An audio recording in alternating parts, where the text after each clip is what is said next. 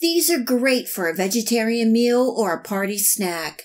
I'm Tess, and today I'm making a yummy buffalo cauliflower steak sandwich and buffalo cauliflower wings. Stay tuned.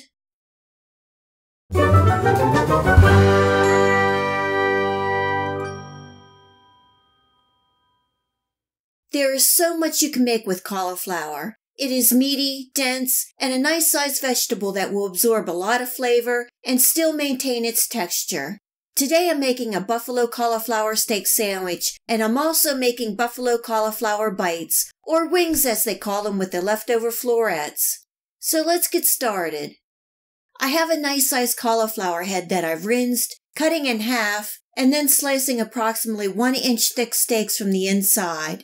I got 2 cauliflower steaks from this head, and I also have the leftover florets from the ends. Let's make the batter.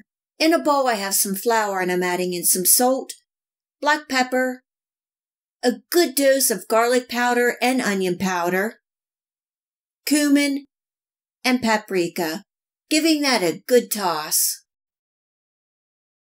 Now I'm adding in some water and milk. You can make this vegan or vegetarian by using a non-dairy milk, stirring well to combine and transferring into a deep flat dish.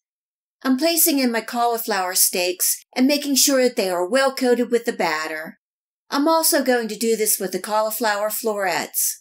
Then I'm placing everything on a parchment-lined baking sheet and baking at 450 degrees Fahrenheit for 25 minutes.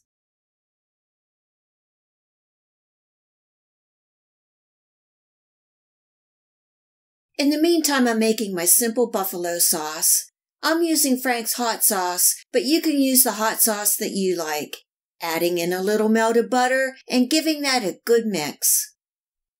25 minutes is up, and now I'm brushing on my buffalo sauce, making sure I get the cauliflower well coated.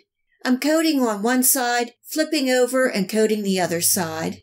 The steaks can be a little fragile, so just take your time and use a spatula if needed.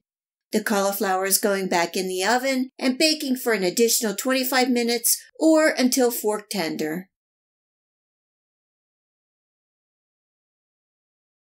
The buffalo cauliflower is done and smelling wonderful, just letting it cool slightly. For the sandwiches, I'm toasting the buns in my cast iron pan, placing a little ranch dressing on the bottom bun, then the buffalo cauliflower steak, and a little more ranch dressing. I was going to use lettuce, but I happened to see the bright, beautiful celery leaves in my refrigerator and thought these would add a lot of classic flavor to the sandwich. Adding a little red onion for more flavor and color, and a nice slice of beefsteak tomato. A little more ranch dressing on the top bun, and it's done.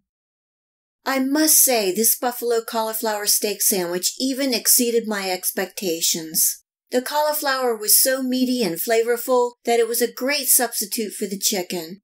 If you are a vegan or vegetarian, you can easily adjust this recipe to your liking. The buffalo cauliflower bites were delicious, and you can serve them with the ranch or blue cheese dressing. They make for a great snack or party food.